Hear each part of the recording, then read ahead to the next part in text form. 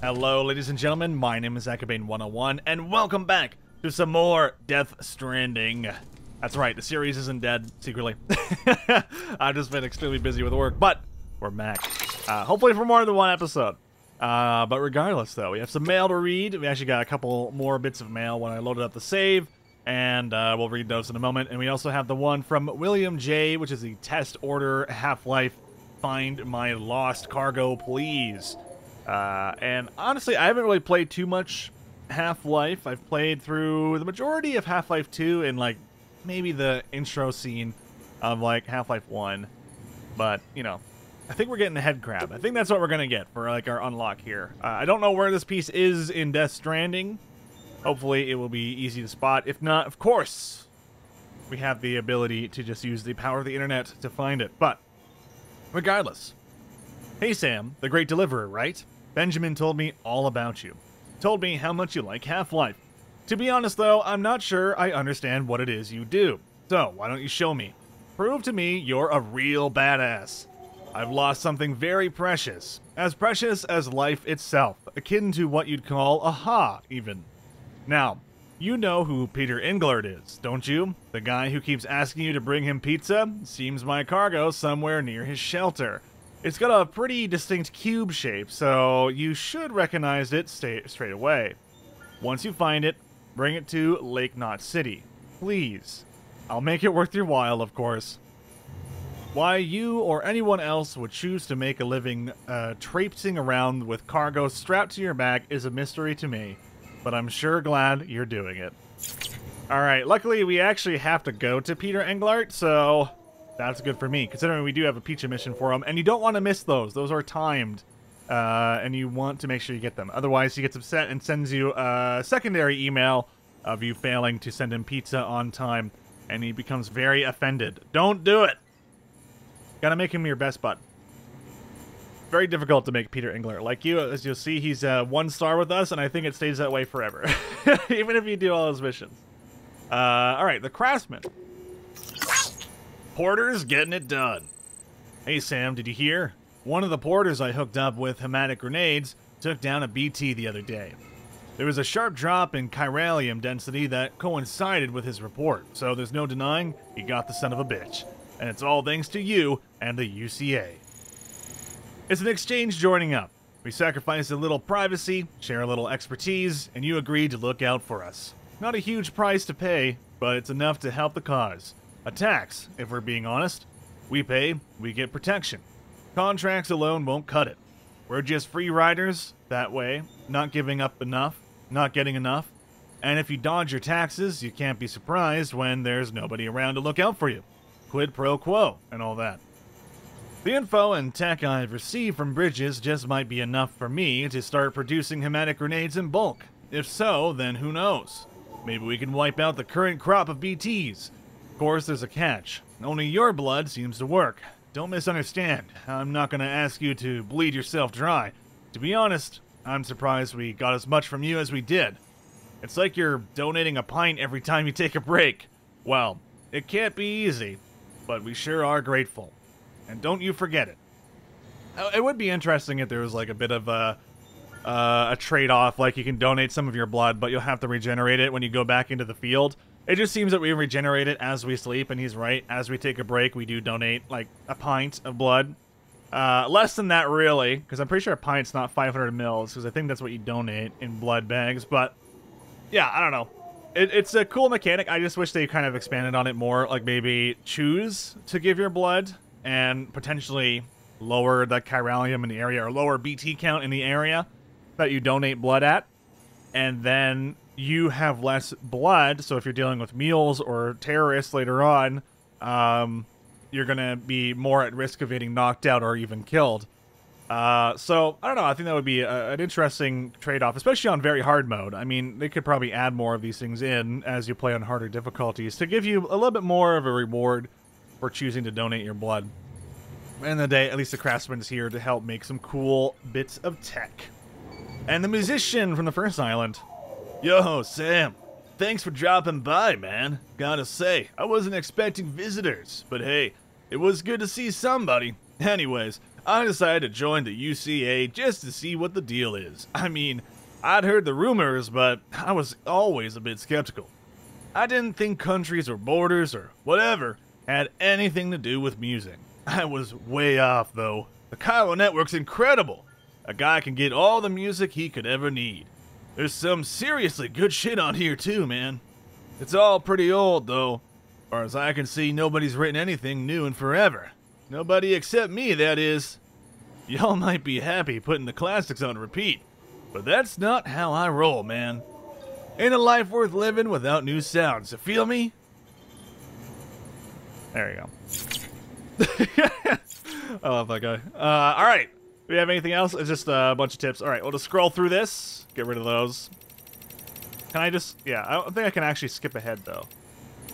Yeah. Because I think I have to actually go over them to get rid of the exclamation mark.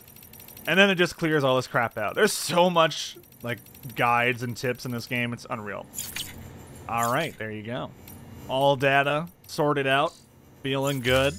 I think we're ready to head on out. And I can only imagine certain roads must be finished by now. Although we haven't really unlocked too many new areas in the last go-ahead in our play session. So hopefully just the roads that we've been working on have been finished. Essentially how the road system works, I think I've explained this before, but just in case you missed it. Essentially...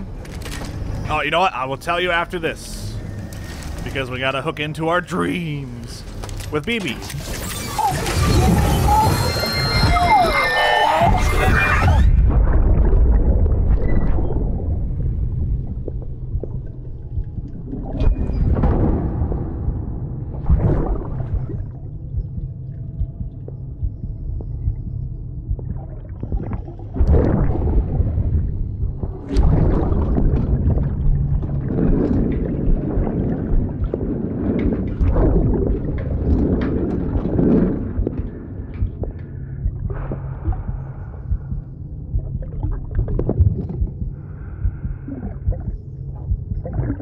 Fucking idiot.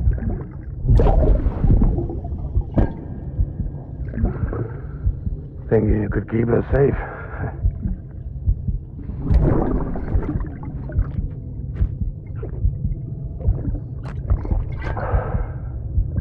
Man like you.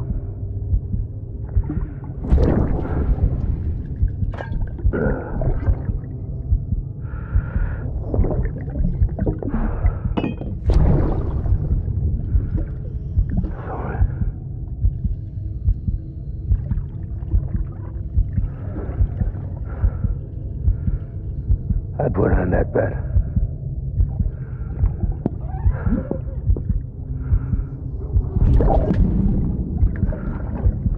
Just you and me now, BB.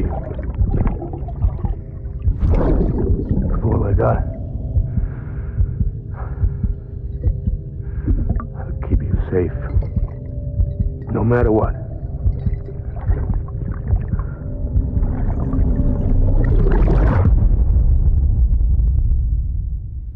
Rough night. Probably got in like a bar fight of some sort. Blaming himself for what happened to his wife. Beginning scan. Scanning bridges ID. Verifying ID. Oh right, I forgot we had our vehicle over here. I'm like, where'd that come from? Alright, cool. Road you rebuilt was used by someone else. We're starting to stack likes, but not a lot. Considering there wasn't really much that happened between our last session in this one, I guess. But yeah, no, essentially the way that the road building works is essentially you either start filling a node, and then it gets auto-completed by other players, or rather, the server will carry other people's items over into your server. That's more like it. And then it'll auto-complete. Or, if you don't touch it in time, let's say it's at 000, the game will just throw a bunch of stuff in it. So like this first paver 23-1, as you can see, it still needs a few more materials, so other people will essentially, or other people have already put stuff into this, and then I can go finish it, or something like that, something along those lines. But yeah, mostly though, like this road is pretty solid. Looks like it got a little further extensions here, all the way up into the Craftsman, so it's very, very safe route. And then engineer has an exclamation mark above his head. I think he needs something. Cargo for Sam present. I see, so I can pick something up from here. Essentially, another player has left something off, and I can go and pick it up. Cool stuff, bro. I've got to make sure that we don't have anything under orders at the moment. Good. Our orders are clean, so we have nothing to worry about other than making some deliveries, which Peter Englart seems like a perfect example of our first delivery. We'll also summon a brand new vehicle here. We'll do the reverse trike. We'll make this one, please and thank you. And I believe later, but not now, we can actually make... We'll confirm this. Or we'll have the ability to actually color and customize the vehicle, but let me check if we can do this now. So if we store the vehicle, can we change the color? I think you have to wait until like a little bit further in the game to do this. We can bring it right back out. There's no like downside of doing this. And the reason you want to put your bikes away is to repair them. Okay, so let's go to the garage. The garage.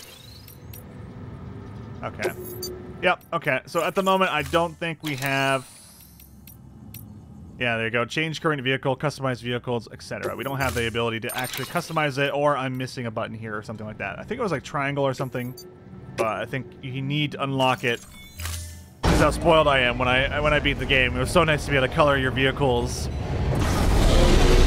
So the cool thing is, like, these vehicles will now show up in other people's worlds. It'll just make a clone of it, so you'll never lose your own vehicle or whatever, but essentially, it's nice to know that other people can benefit from your creations, and vehicles are generally one of the nicest things to just, like, you know, grab someone else's bike, or someone grabs your bike, or something like that.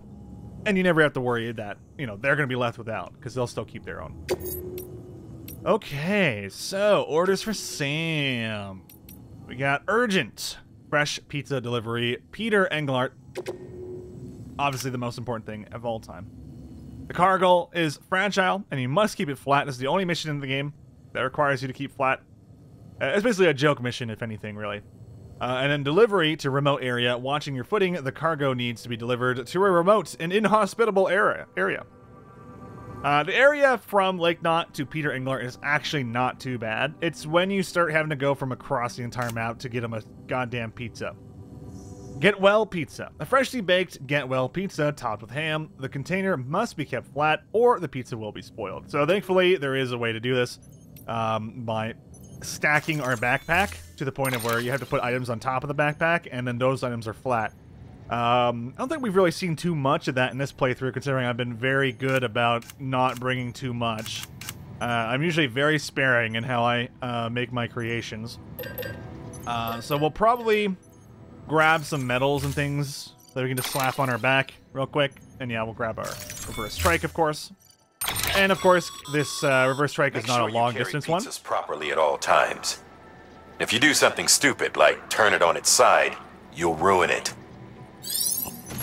Right, obviously. Yeah, so you don't want it to be on its side, but we're gonna have to do that, I think, for a moment. Possibly, yeah, because we carry this on our back. Oh, there we go, hold on.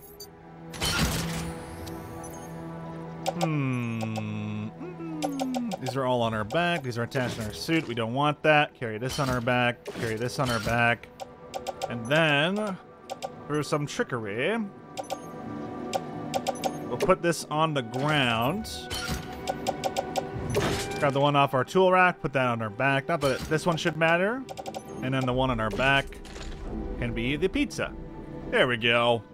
And as you can see, that is quote-unquote as flat as you can get. Even though, obviously, you'll see him leaning forward a bit. And, you know, the pizza would be sliding everywhere. Let's be honest. Like, it's not like we have a vehicle. Well, actually, we could put it in the back of the truck and deliver it like we're a pizza delivery boy. But hey, whatever, man. Video games, am I right? Okay, this mission is essentially a joke. The whole point of it is ridiculous, but I still love it. Order assigned. Delivery. So we got 30 minutes. We got PCCs and everything too, so hopefully we'll have enough juice on our bike. Should be able to make a right turn here. I lied horribly. Yeah, we actually need to be able to get out. But the shielding in the area is actually blocking us from being able to do so. Oh always thought there was a way to, like, get out of the zone, but I guess not. Alright, that's fine. Have a pleasant journey. There we go. That's what it was. Okay, it's been a while. Weapons restrictions lifted. So, the area that we're trying to get to, we haven't been to before.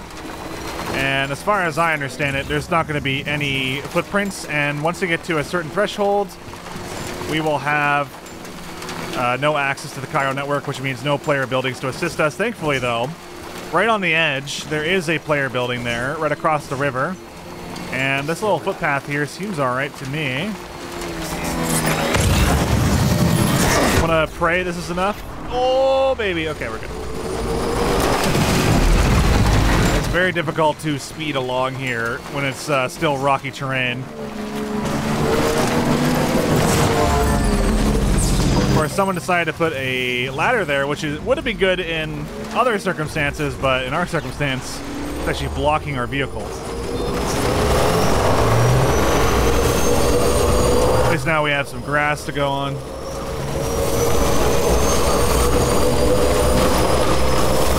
And there it is. That was not too bad. Beginning scan. Scanning bridges ID. Fragile Express ID. Verified. Weapons detected. All weapons will be locked until departure. Cargo verified. We actually have a lost cargo for Lake Knot, too. Oh, that's a companion cube. Haha, there we go. All right. Less than 3 minutes. Pizza should still be nice and hot and delightful. Here you go.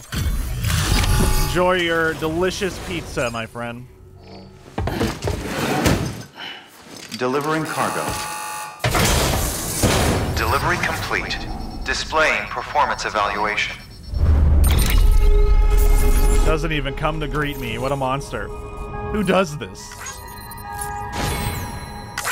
I better get a damn good tip for this, though. 0% damage. 2 minutes instead of 30. We kept it nice and flat. And we went straight for him. Well, as straight as you can go, anyway. That's pretty good, honestly. I didn't even have it waypointed. I just remembered where it was. Too good, too good. All right, and I got the achievement, World's Most Popular Porter. Nice. That's what I like to be.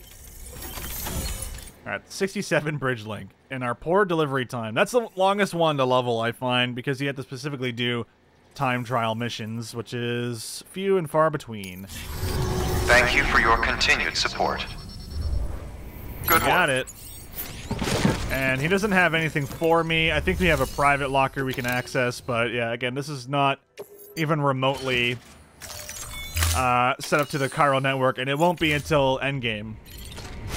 So, just embrace the fact that you have to deliver shitty pizzas to this guy and get the best emails in the game. Emails alone are worth it for sure. Okay, so let's open our cargo menu, and we'll put some of our luggage on here. I always love to load things onto the bike. Unfortunately, the things I need are going to be on my backpack. These are all tools of the trade, you know? So, at the end of the day, whatever. Downside to the bullet gun, man, is that if it starts raining, that thing just starts breaking. It's just the way of life. Whoops. Okay, so let's see if we can use that trail that we made. It should be easier getting back than it was going forward. Nice. Hopefully we don't break this companion cube. Alright, we got our email as well. We'll go read that when we head back.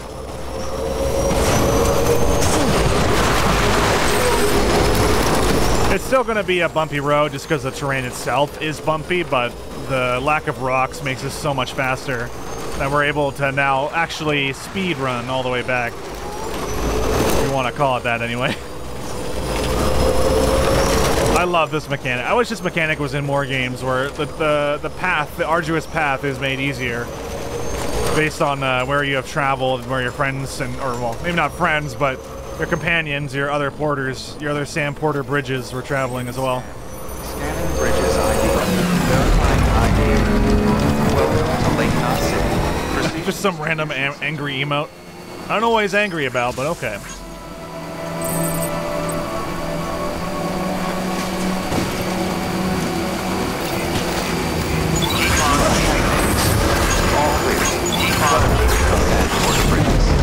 gave like 10 people likes on the way back.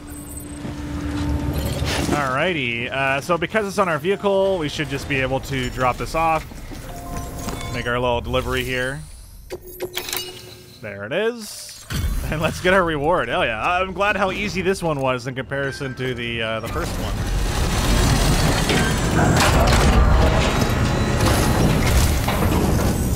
Hey, how's it going? Guys like you make me proud to be part of Bridges. Thank you, Sam. No problemo, friendo. Oh, by the way, I've prepped a little something for you. Feel free to grab it whenever.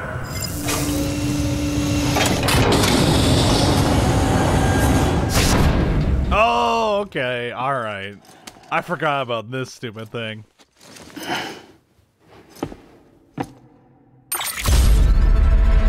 He has given you a valve. Until the next delivery, then. Stay safe. Dear Lord. Alright. Good work. New order available. Please access delivery terminal for further information. Instead of this thing, instead of the little ponytail thing on our back, we got, on the back of our head rather, we can get this stupid, whatever it's called, valve. A valve that's attached to the back of the head. Opening one of these valves is said to release a powerful jet of steam, but that can't be done with this version, since it's for decorative purposes only. Popular and much loved all over the world. Yeah, I knew it! It replaces the little bun on the back of your head. Now, wait a minute. Can we combine? Can we also put... Oh, okay. So your hair does go down. Wait, hold on. I'm wearing the wrong glasses here. Yeah, I don't know why, but whenever you are wearing the glasses, he puts his hair down. But when you take off the glasses, he puts his hair up. Can you wear a hat? You cannot wear the hat with it. Okay. So this is, in all intents and purposes, a hat. All right, perfect. Thanks, Valve. Gotta celebrate. Hey, at least it does more than most games that celebrate coming to Steam. All right, let's go into the private room and read our emails.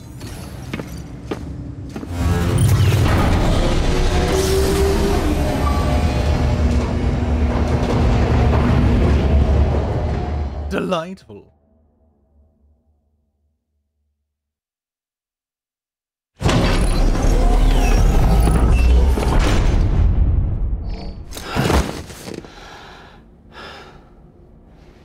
Not that it was a big trip or anything like that, but I do like to get the emails out of the way and just make sure we're good to go. Is it 500 mils? I wasn't paying attention.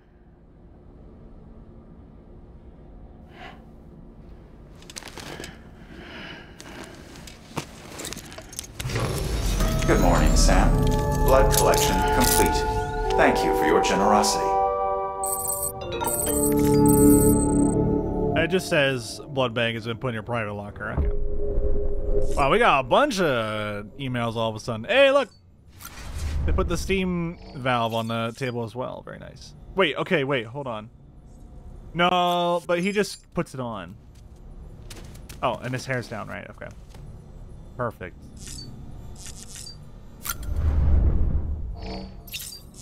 Our quest to become what's-his-face Gordon from Half-Life is currently succeeding. Soon we'll have the Half-Life Alex gloves and the head crab.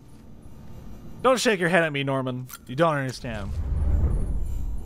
You don't understand my need for collection and data. We got another tip? I'm not gonna worry about it. There's too many. Alright, Peter Englart, my favorite. A heartfelt expression of gratitude. My dear Mr. Bridges, I must applaud you on a job exquisitely executed. I am given to understand that the pizza in question arrived in impeccable condition. Marvelous. Alas, I must also apologize on behalf of my sister. She was asleep when you arrived, you see. As for myself, I was out and about attending to private matters that demanded my utmost attention. But I am on my way home as I write. I would have very much preferred to thank you face to face, but on this occasion, you will have to forgive me. Don't worry, Peter. I'm sure you are a wonderful, nice man. William L., you're amazing, Half-Life. Thanks so much, Sam. The stories I'd heard didn't do you justice. Benjamin's still singing your praises, too, once again. Excellent work. Say, I don't suppose you're a fan of Portal as well, are you? I'd like to give you a Valve by way of thanks. I'd also like to share with you a story. You know that one huge explosion that happened years and years ago? Well, rumor has it that the lake formed by it, Ground Zero, has another kind of valve at the bottom of it. I also heard that the monsters called BTs are aliens that hail from another world, one that was linked to this one by way of that explosion.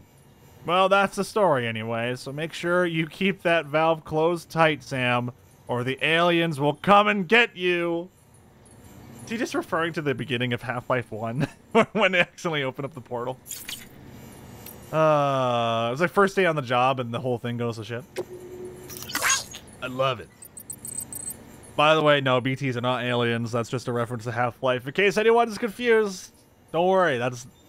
BTs are not aliens. They get explained more later as it goes on. The Craftsman. You beat the mules without killing anyone?